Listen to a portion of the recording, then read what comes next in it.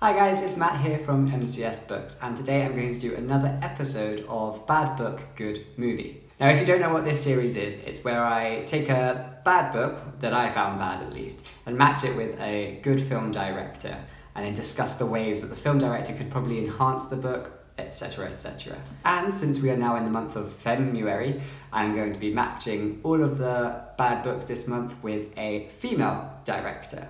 So let us begin with the book today. Now, this book isn't necessarily a bad book. It's just a book that I personally found disappointing. The book itself is well written, and lots of people really like this book. And I like this book too. I just expected more from it, and therefore, upon reading it, I was disappointed. And that book is this one. Philip Pullman's Book of Dust, Volume 1, La Belle Sauvage. Now, this is the first of a trilogy which is connected or within the same world from his Dark Materials. This book is split into two parts, where we meet Malcolm, who lives and works at the Trout Inn. And we kind of focus on his life there as things begin to sort of happen and unravel. And then the second part is the journey with Malcolm and Lyra as a baby, as they go to find Lyra's father. So that's basically the simple premise of this book. What I found very disappointing was that it felt like Philip Pullman himself kind of forgot a few things about his Dark Materials. There are a few things in here that kind of went against things that happened in his Dark Materials trilogy. He kind of takes this world also in a very new and strange direction, which kind of seemed very disjointed from the world that we grew used to in the last trilogy. Like I said, the writing is really great, and the villain in this story is truly very, very creepy. This book is certainly not a children's book. It is very dark, and there is some language and themes that are very inappropriate for children. But overall, I just expected more. I find that Philip Pullman, albeit a very intellectual man, writes so accessibly, but this book, I just feel like he tried too hard to coat the story in allegory and erudition, that then made it feel a lot difficult to connect and go along with the story. There are parts of this book that requires like a prior knowledge of certain literature history, which if you don't know, then kind of goes over your head and just makes things in this book seem completely random and out of sorts. And I feel because he doesn't give it any explanation, it's kind of very much keeping you out of the story, as if it's a sort of elite story. It's part of this very rich literature history and that you must know in order to access, which I find very disturbing coming from Pullman, who I feel oftentimes isn't like that. What I loved most about his Dark Materials trilogy was that each book, while part of a trilogy, could in a way stand by itself, and you could read one and really get into the world and understand it. This book is definitely not one that can stand alone. It's the first of a trilogy, but this just feels like it's setting up for the next books, and I kind of wanted it to be more of its own identity. And considering that the next two books are going to be set so many years after this one, it kind of just felt like this was just an extended prologue, which was definitely disappointing. So I'm now going to match this with a film director who I believe can make it better. Now, we all know that his Dark Materials, the Northern Lights, or as the Americans called it, Golden Compass, was made into a film, and it failed due to the religious aspects of the film, which didn't paint Christianity in the best of lights. Its popularity waned, and therefore the next two books weren't made into films. So of course, this book probably will follow that theme and not be made into a film. However, I feel that if it was, it could be improved greatly, specifically by one director. This director has worked a lot with a production company called Cartoon Saloon. They are an animation house, kind of like the Irish version of Studio Ghibli. Her name is Nora Twomey, and she has directed 2 short films. She's co-directed a feature film, and she's only just recently directed another feature film, which I believe is going to be massive. soon enough. So let's think about why she will make this book a much better film. First of all, let me say this, that one of the biggest ideals from Nora, but also from the Cartoon Saloon, is the fact that the artistic style of their movies is beautiful.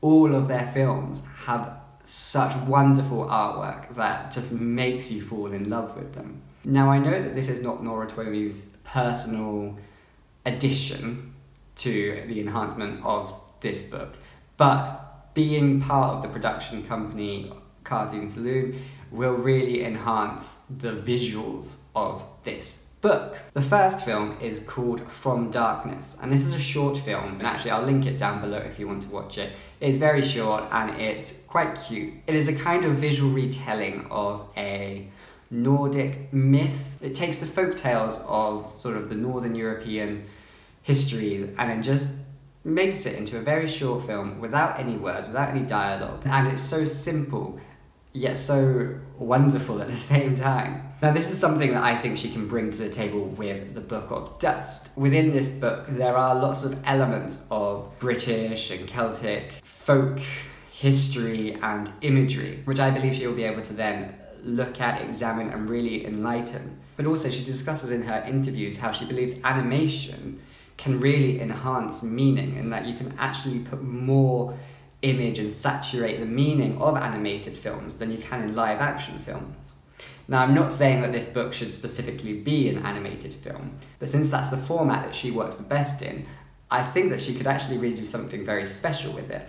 And there are most certainly elements to this that, while CGI these days can do an excellent job of, animation could just be a really interesting tool to explore these themes and the images within it. So I believe that if she goes through this with a fine comb and takes out all of this sort of linguistic imagery of folk history, of fairy tale and whimsy, she can really find a sort of anchor almost of this story. And what I mean by this anchor is that she'll be able to then bring it all together in a way that kind of makes it feel less disjointed and less of just a prologue. For the book, it's split into two parts, and the first part and the second part are just almost two completely different stories, just with the same characters. If we had this imagery going throughout, it would kind of connect the two. I feel like visualizing this through her direction would then allow the audience member to actually connect a lot more and to understand a lot more the intertextuality of this book that they may have missed when reading it. The second aspect, I want to look at her film that she co-directed, and it's called The Secret of the Kells. This film, again, is just visually stunning, and it's quite a quiet film. It's very slow and unfurling and luxurious, and it's just such a pleasure to watch. This film balances the topics of religion and folklore at a time where the two were very just disjointed. But she is able to then bring them together and to show how one affects the other and vice versa. And it was really beautiful to watch her examine these topics, yet just entrench it with Irish culture and magic, and it was just stunning. She takes figures from the Irish mythology and brings them into a story which is predominantly about Christianity and the Book of the Kells, which is ultimately a Christian text. But the whole examination of this is done in a way that really allows you to not feel like you're being preached to, or to understand the fluidity of religion and folk culture in a way that should really be more embraced by popular society. But also the imagery itself of the Book of Kells and the story behind this and the story of the film is something that I just feel has so much potential with this book. There's a part of this journey that goes into the world of the Fairy Queen, which is where this sort of intertextuality really comes in, and without that knowledge, you kind of feel a bit confused. And I feel that the way that the Book of Kells is told and introduced in The Secret of the Kells could be a way that the Fairy Queen story, or like the imagery at least in the Book of Dust, could be introduced within the film, which allows the reader, even without that prior knowledge, to actually understand and get on board with. For I knew nothing about the Book of Kells before I watched this movie, and actually, the first time after I watched this movie, I didn't even think that it would be a real thing. It wasn't until I was later looking into the history of the film that I realised that the Book of Kells is an actual artefact. But the way that I was just able to accept it, and the way that the story was told to me and presented to me, like both visually and narratively, was done in a way that I could really connect with. And I feel that that's something that I wasn't able to do with this book. I wasn't able to connect with that story or that kind of idea and concept. So I feel Nora Twomey will introduce it in a way that isn't arrogant, that isn't from a position of erudition, and is more grounded in the everyday sharing of culture and history that I feel Pullman might have missed a little bit in this one. And finally, let's look at Nora Twomey's most recent film that may not be out in some parts of the world yet, but it is definitely one you should keep your eye out for. It is called The Breadwinner, and it is based on a book which shows that Nora Twomey can adapt books, and it follows a girl in Afghanistan, I think, whose father is abducted by the Taliban, and she then must get rid of her femininity to be able to take on the position of the man and the breadwinner in the family to help support those that she loves.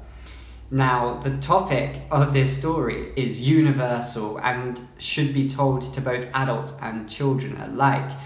There are topics in this book that I feel have that same need to be discussed.